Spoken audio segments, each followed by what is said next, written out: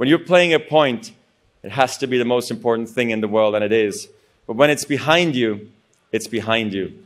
This mindset is really crucial because it frees you to fully commit to the next point and the next point after that with intensity, clarity, and focus.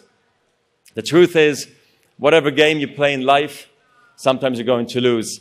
A point, a match, a season, a job. It's a roller coaster with many ups and downs. And it's natural when you're down to doubt yourself and to feel sorry for yourself. And by the way, your opponents have self-doubt too. Don't ever forget that. But negative energy is wasted energy. You want to become a master at overcoming hard moments. That is, to me, the sign of a champion.